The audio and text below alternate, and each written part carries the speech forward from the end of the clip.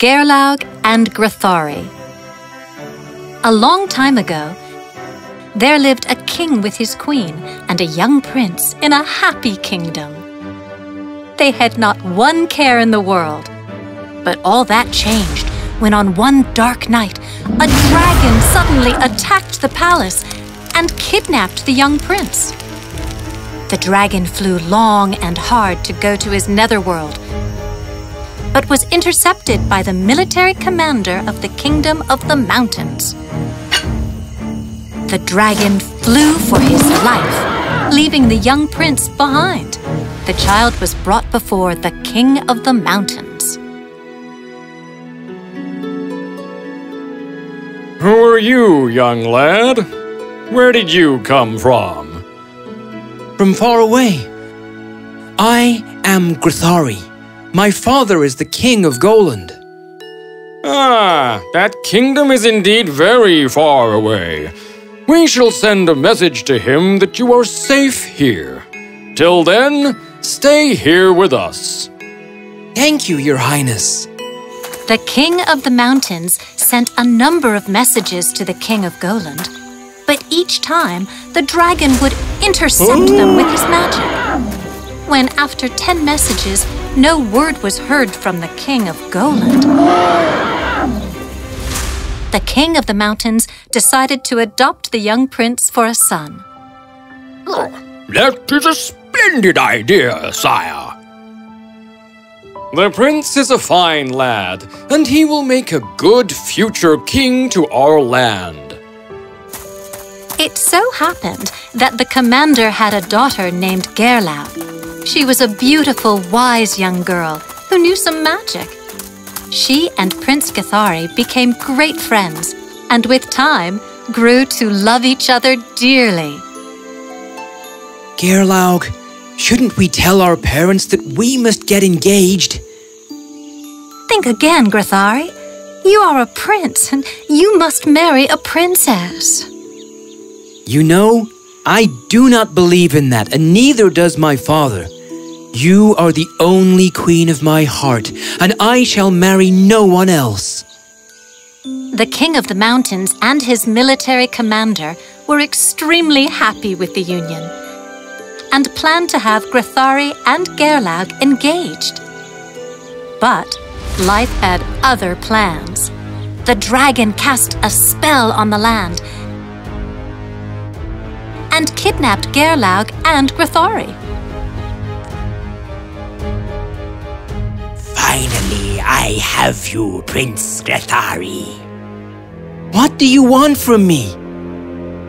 I needed the son of a king, born on the full moon of the month of the dragon, and sacrifice him to the fire to become invincible in the whole world.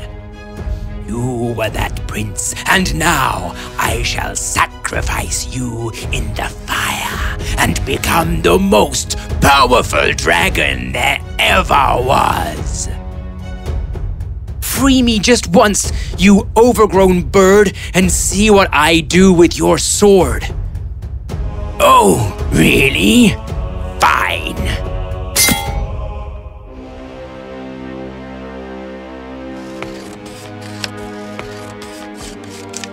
Fight me. Grethari, you will not last long in the battle, for he will fight you with magic. There, on the table, is a box of ashes. Just bring it to me as you fight, and then cut my ropes and stay near. I shall do the rest. So, as Geirlaug had instructed, Grethari brought her the box of ashes and stayed near. The dragon used his staff, and just as he was about to strike Grethari with magic, Geirlaug sprinkled the ash on herself and Grethari. The dragon's dungeon disappeared, and instead they found themselves in an ocean. Both Grethari and Geirlaug turned into a whale. The whale struck long and hard at the dragon, till the dragon could move no more, and the fight was over.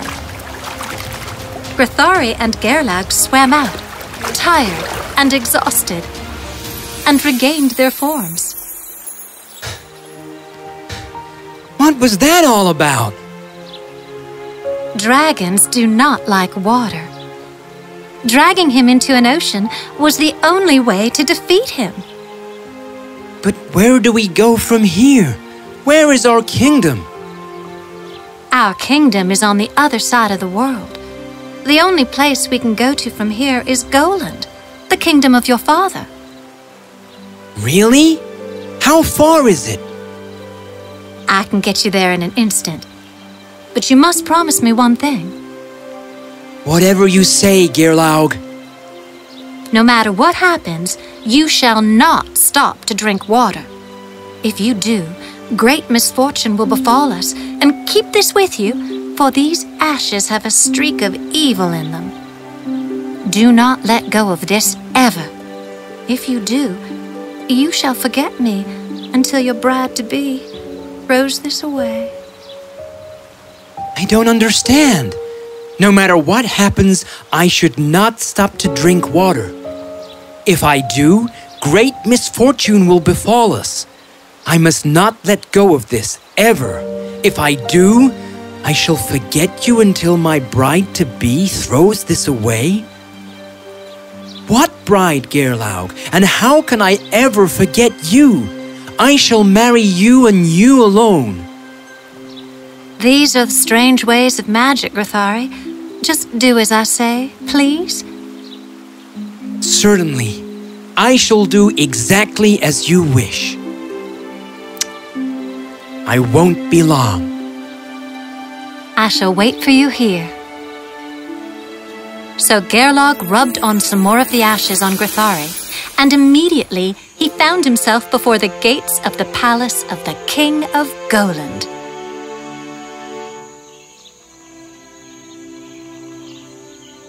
The palace is just here. I shall get there in an instant. Indeed, the gate of the palace seemed quite near. But no matter how hard Grethari walked, he just could not reach the gate. It seemed hours that he had been walking, as though he had walked miles, but he just couldn't get to the gates. The sun was hot, and Prince Grethari was getting very tired and thirsty. He became so thirsty that he forgot all about his promise to Geirlaug, and the moment he heard the sound of a stream, he ran towards it. Without that water, I would have died.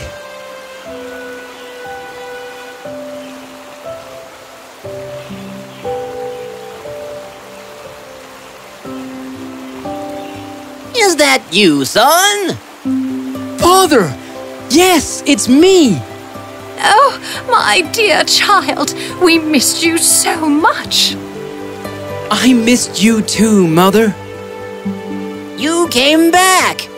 Come into the palace and let there be great rejoicing, for our son, the Prince of Goland, is back.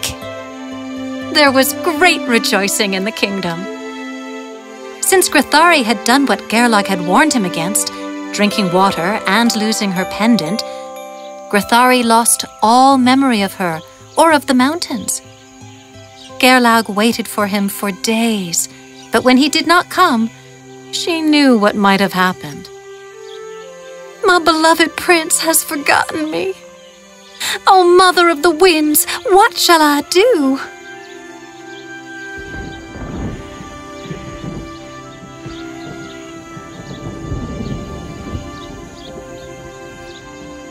Life is strange and has its turns, some good, some bad, but despair not, for there is always a turn. Hearing the voice of nature, Geirlaug put some of the ashes on her and reached the stream from where Prince Grethari had had water. She found her pendant there and took it. Then she went into the kingdom.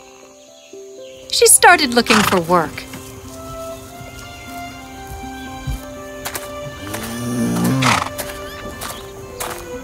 I come here looking for an occupation. Is there anything you need assistance with? Ah, yes. You seem to be bright and young. We do need someone like you to look after the barn and the stables. You could do that if you do not mind. Oh, yes. Just show me what I need to do, and I shall do it to your satisfaction, I assure you. Very well, then. Come along. The forester's daughter showed Geirlaug what needed to be done.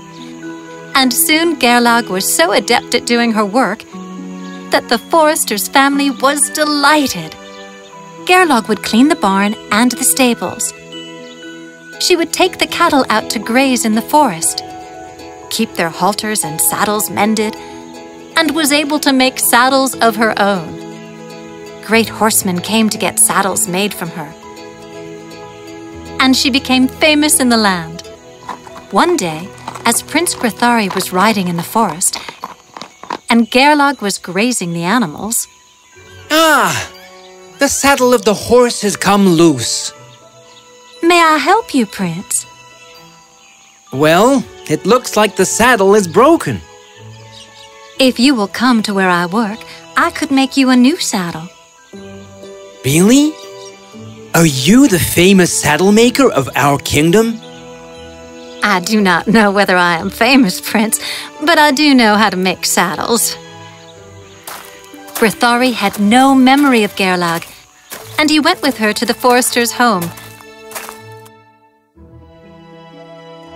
where she made him a new saddle within no time.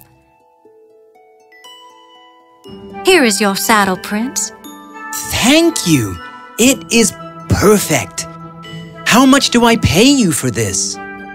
Well, if you must pay me, just promise me that whenever you get engaged, I shall be invited to your engagement and given a seat right next to you at the banquet.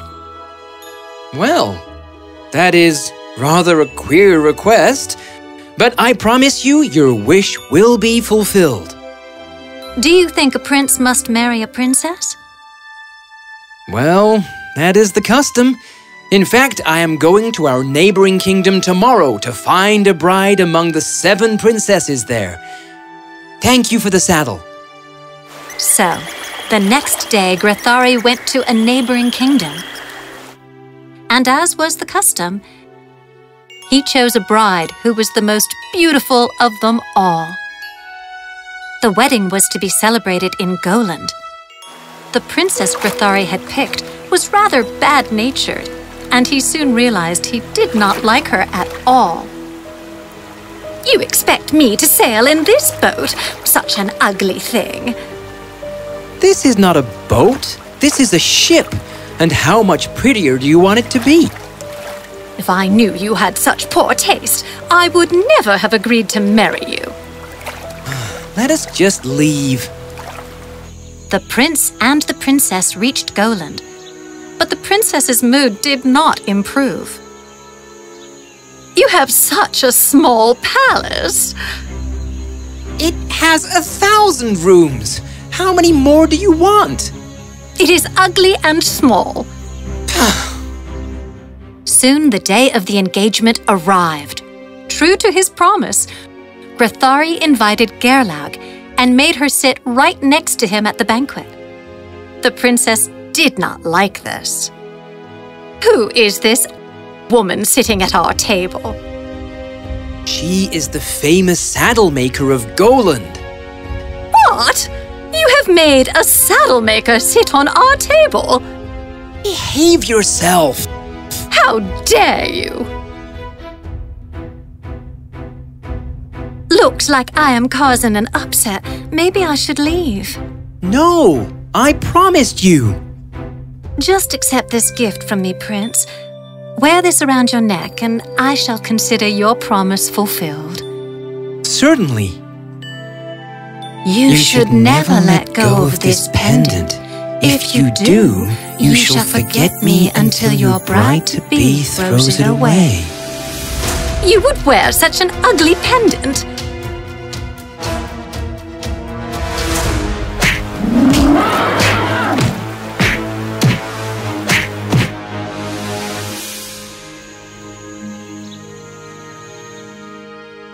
Geirlaug, it is you!